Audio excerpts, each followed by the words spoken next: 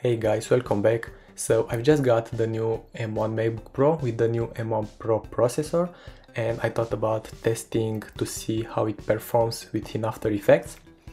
So yeah, before starting out, you can see that I have the MacBook Pro with the M1 Pro chip and 16 GB memory and also the 14-inch display.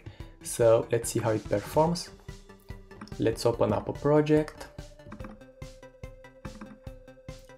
Alright, so this is a project about Squid Game title animation. So if you want to see a tutorial on this or a walkthrough video, I will be releasing this one in a couple of days, so make sure you hit that notification bell if you want to receive a notification when I will post this. So let's go to preferences and then media in disk cache, and let's make sure the disk cache is empty. So you can see it's empty. Now let's press OK. Now let's maximize this panel right here, and if I select all the layers and I press U, you can see that we have some keyframes here and there. There are quite a lot. There aren't too many, but there are quite a lot. So we have here only After Effects shapes and some adjustment layers, but nothing 3D or anything fancy. So yeah, these are all the layers and keyframes. So let's go back and let's see how it performs. We have full resolution. By the way, the composition is Full HD 1080 by 920. Let's press OK and let's press play to see how it performs.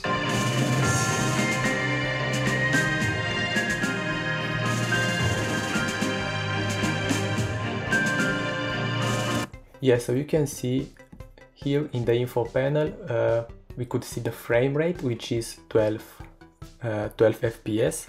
So yeah, that was real-time playback. Let's play this again. Yeah, you can see here 12 FPS. Alright, so this video went pretty smooth, no drop frames, everything went well. Yeah, but as I said before, no 3D layers or anything fancy, just After Effects shapes with keyframes for the position, rotation, path, mask and so on. Alright, now let's try with another video. So this is a project with my new intro for the 1-minute series tutorials. So this is a more complex video. Let's maximize this panel again, and this time you can see that we have a lot of 3D layers and compositions. We have here a composition and another one, and here we have quite a few compositions and shapes and so on. So this is a more complex video, and again, let's see how it performs. Let's press play, and also again, let's make sure, yeah, we have 30 FPS and Full HD. So we're going to take a look here in the info panel to see how many FPS we have when you play this. So let's play this.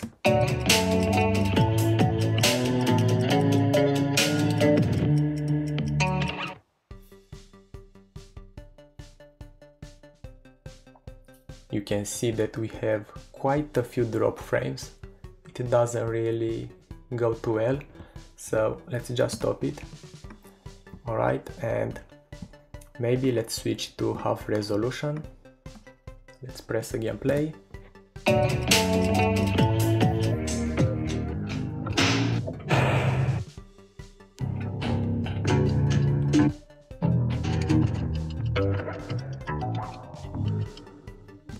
Yeah, so you can see that it struggles a little bit. We can work with that, but yeah, as you can see, it really struggled there. But this is a more complex video. You can see that we have some radar blur. This is very hard to render. And also what we have here, let's see, yeah, we have a camera with 3D properties. Yeah, let's see how many keyframes we have here. Yeah, we have quite a few keyframes. but I think the problem was here within this adjustment layer with the blur. So let's try to disable this one and let's see how it works.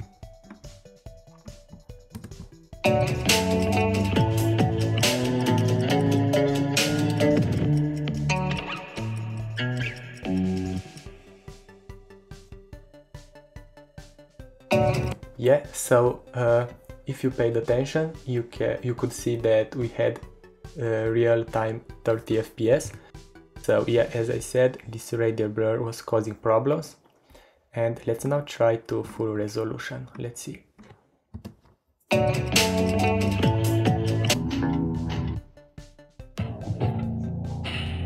Yeah, full resolution is not gonna do it. But yeah, we can work with half resolution and that's fine. So what else do we have here? Text, some shapes, again some shapes.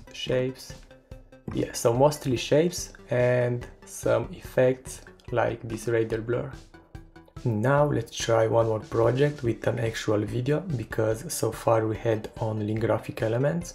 Okay, so this time you have a 4K video, so let's put it into a new composition and we have half the resolution. Let's see in the composition settings. Yeah, we have 4K at 29 and 97 FPS. Alright, so let's press play with the half resolution and pay attention to this info panel to see how many FPS we have. So far so good, real time.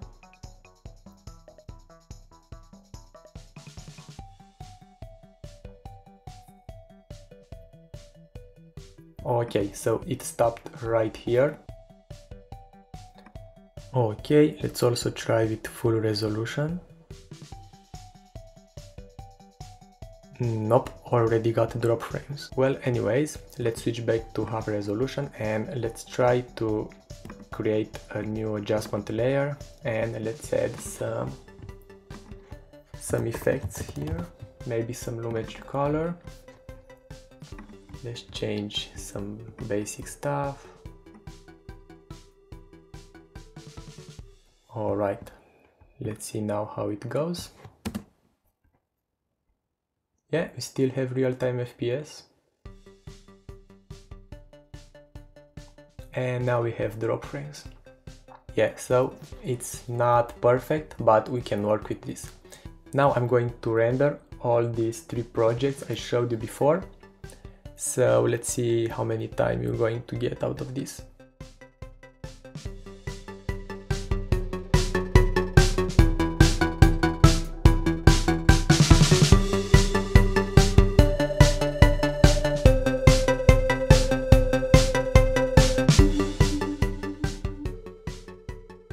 So the renders are finished, but I had some problems. I managed to render the first 2 videos, but then Adobe Media Encoder crashed, so I couldn't see the render time and I had to render the videos directly within After Effects. So the results are as follows. For the first video, the one in the squid game with no 3D layers, the render time was 8 seconds.